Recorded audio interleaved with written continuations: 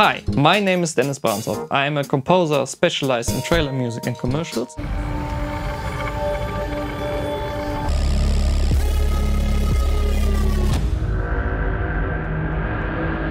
And I also have a PhD in music and human-computer interaction. And within my PhD, I composed music, but I also created my own digital musical instrument, which is an electric guitar. And a digital musical controller which sends MIDI information to my DAW. Welcome to my private kitchen.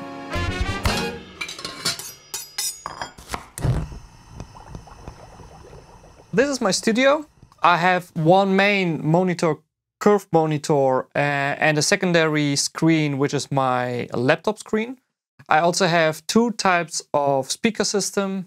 One is a three-way speaker system which is also connected to a subwoofer. And my second is a two-way speaker system which is on my desk, but I mainly use the three-way speaker system, and my two-way speaker system I only use for A/B testing. I also have a headphone. I really enjoy to use my headphone as a kind of also a second or third way checking my mixes and my compositions. I also have, and I think it's very standard in every studio, a master keyboard and a audio interface. And beside of that, I have a few different controllers which I really like and enjoy to use in my workflow. So one is this controller where I can control shape, equalizer and compressor via this controller, a plugin.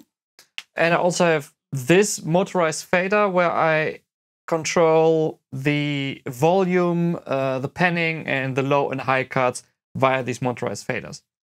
And I also have another motorized controller, but I don't use this one for volume. I use this one for motorized MIDI CC automation. And then I also have this controller which is a stream deck, and I use this for Cubase shortcuts and articulation shortcuts. And last is this Lemur patch on my iPad. I programmed this on my own. I scripted this, and I use this for voicings and inversion automation and chord progressions and modulations. I have a two-system setup. So my main computer, including the DAW, in this case Cubase, is my MacBook Pro. But I also have a Windows slave computer, and all my sample libraries, my heavy sample libraries, are on my slave computer. So this is my setup.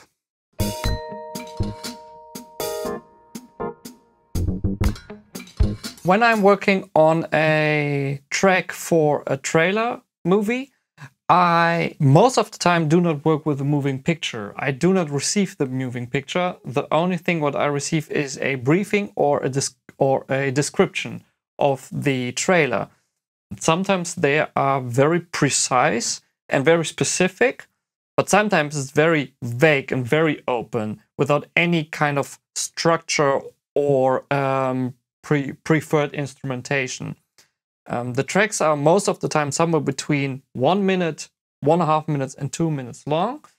And yeah, so it's a lot of times up to me how I structure the track and what I use for the track. So in short, my work process contains the following steps. I first structure my track, then I create the melodic and harmonic and the rhythmic parts.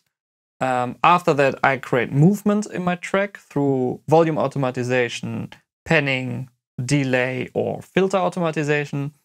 Then I produce my track through shaping, equalization, compression, and reverberation. And after this, I down mix it to different groups also, creating stems, and I send the mix and the master to the client.